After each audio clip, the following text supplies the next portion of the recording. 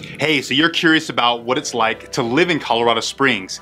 I'm giving you the good, the bad, and the ugly, and we're getting into it next.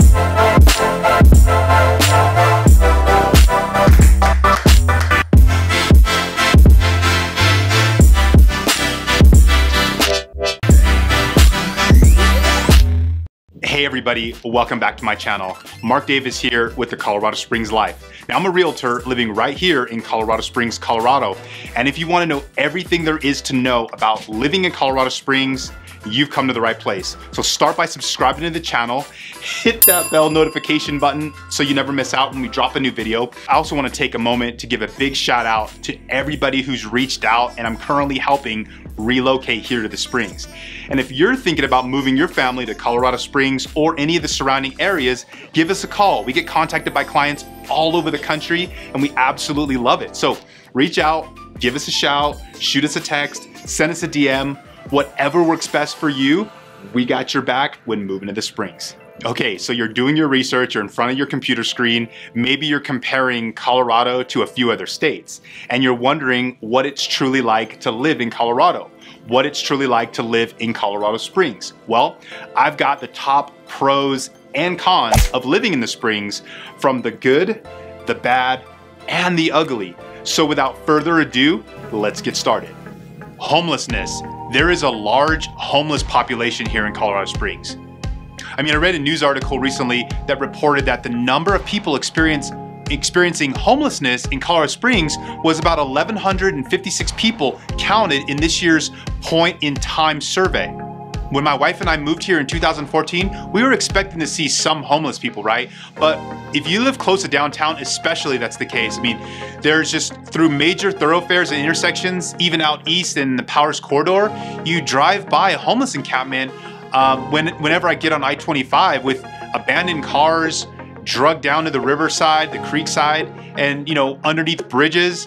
When I go on my runs in the morning, I'll run through downtown and there will just be like a tent city down in Colorado Springs, downtown. So it's really crazy that there's so many people that are on the streets right now. My wife always tells me that she hands money and food to people that are panhandling, but has also influenced our decision a lot living in certain areas of the Springs, especially from a safety standpoint.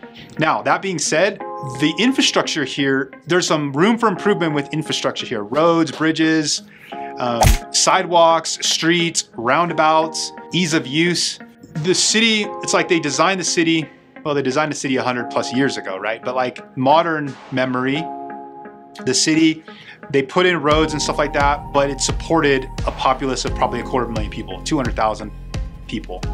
We're at 500,000 people now, and in El Paso County, it's even more. So I think they're doing a good job though of getting with the program and realizing, okay, we need to step our game up and do that. And I think they are. I think they're starting to really expand out. Like the Powers Corridor is like our crown jewel. That's going to take you all the way to I-25 now, which is super exciting to see that. See a freeway system go through kind of a very prestigious neighborhood, which I think is funny.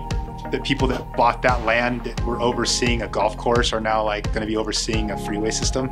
Of course, I-25 going to Denver. I think they're almost done with that. Like I drove to Denver a couple weeks ago, and man, that road, that freeway system, I-25 is almost done. Don't quote me, but it looked pretty done to me. Like it was almost like done. And I remember that was chewed up and tore up for years, for the last 3-4 years. And I think back then they were talking about, 2022, the road, it's gonna be done, and now it's here. So climate and weather. We have volatile weather here. We have flash hailstorms, flash windstorms, flash snowstorms. Pretty much, if you don't like the weather from one moment to the next, just wait 5 minutes and it'll change.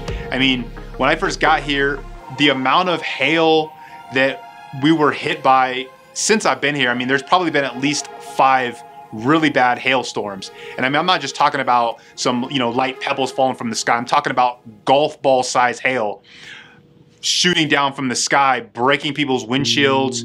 I don't know what year it was. I think it was probably 2019, 18, 19. We had a hailstorm blow through and it literally destroyed the Fort Carson Army Base military fleet of vehicles. I mean, it looked like there had been somebody that drove by there and just destroyed the entire military base.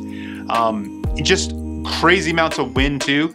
From 1 minute to the next, you're gonna have wind blow through and, you know, knock down fences, knock down power lines. You're gonna get, just like a week ago, we had a crazy windstorm that uprooted a bunch of trees. You know, we were driving down, I think it was downtown, and like in the old North End part of town, and we had trees that were like leaning like this, about to fall on someone's house. So, I mean, wind is a real crazy thing here. The next thing about Colorado Springs weather is it's very dry here. So, you know, you have so much dry air that it's very thin here as well. So you have dry, cold, thin air. And so if you don't believe me, if you think I'm, you know, being dramatic or whatnot, I mean, try to run in the morning, run at 7 a.m.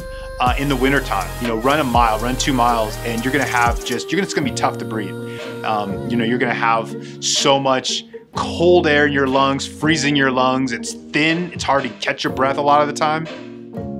But on the flip token of that, if you are in shape and you do like running or just working out in general, being in shape here in Colorado, a mile high above sea level, really puts you at the very top in terms of being in the best shape across the country. So that's why the U.S. Olympic Training Center is here. People that are in shape here, that like the outdoors and like being fit and active, you really can be in the best shape of your life if you're training here in Colorado Springs. This is kind of a crazy one. It's sort of a funny one to me. I mean, it's not to sound overly dramatic, but there's a lot of static electricity in the air here too. You know, practically anything that you touch that's metal, you know, you're gonna be shocked. And it's almost like, you know, when you're growing up, your parents tell you don't drag your feet, you know, because you're gonna be shocking everybody. It's like that here, but without you dragging your feet. Just getting in your car, putting the key into your door or ignition, shock. Touching anything that's metal, at least for me in my office, you're gonna get zapped, shocked with electricity. You know, just this morning I was getting into my gear locker, getting ready for the day, and I put my key into the lock, turned it, and I saw a little bit of electricity bolt shooting out of the key. And so it's just really weird. Like, you hate to sound like a baby because you're getting shocked all the time, but you know, you touch, you know, like you reach out to somebody, shake their hand, you're gonna get a shock. And I think that just has to do with the air here being really thin, being a mile high above sea level, where, you know, our altitude is different here. There's not a lot of humidity to maybe dampen that. And then the air is thin, so maybe it's just charged with electricity or something. It's kind of weird, but I noticed that a lot, and you'll notice that when you get here too. I did this in a different video. I was talking about this topic, which is learn to layer. You know, you wear a nice breathable, thin, what do they call it? Base layer.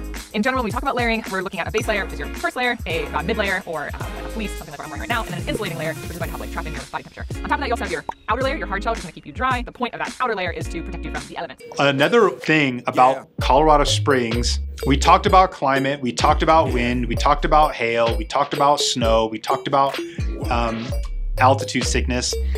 But here's one that's really kind of funny, and anybody that knows me will tell you that I'm kind of a super nerd with a lot of things. And one of those things happens to be landscaping.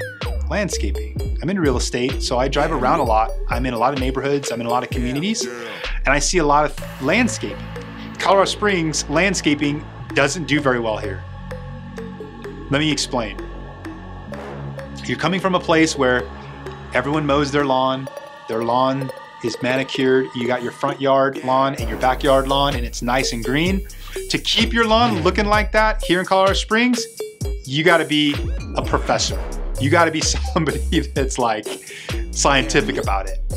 You gotta put in the time and the work. It takes a lot of work to maintain a lawn here. It can be done, and they're out there, but if you're the kind of guy that skips a weekend and doesn't like to stay home, likes to travel, whoo, you come back to the Springs, your lawn might be you got the HOA, they call the HOA on you.